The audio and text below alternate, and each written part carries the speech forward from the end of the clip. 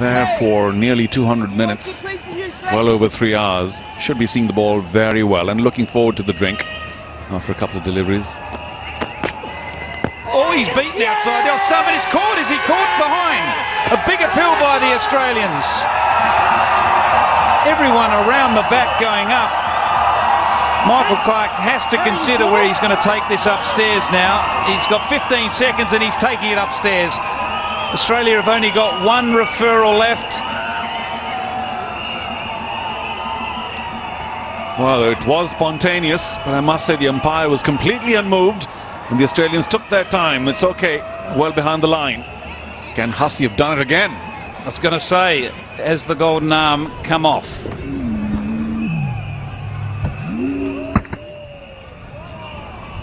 Well, there was nothing else close to the bat. No pad for short, didn't strike the ground either. If there is a sound, it will most likely have come off the bat. Well, it's a good take, even though it wasn't a clean one from Haddon. This will give us a good view. Maybe not. Haddon's in the way. Yeah, but I must confess that I don't hear two sounds. It's virtually soundless as it goes through, unless somebody else is hearing something, not me. So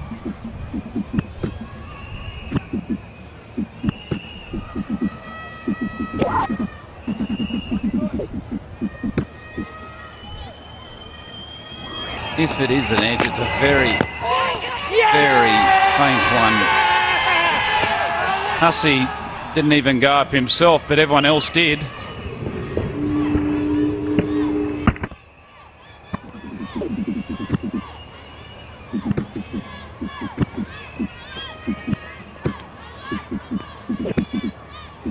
it's very close to the edge, that's for sure. But do you hear a sound, Tom? It's very hard to tell. There's a little noise.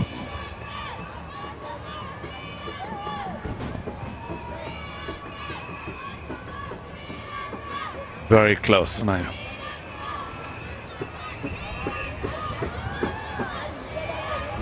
well, there's obviously a little noise there, so he is going to change his decision, and Hussey has done the job.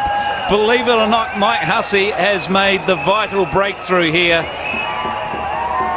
Paravatana goes a very patient innings, making 55, but Mike Hussey coming on to bowl just before the drinks break, called on by his captain Michael Clarke, and he's done the job. Paravatana out for 55, Sri Lanka.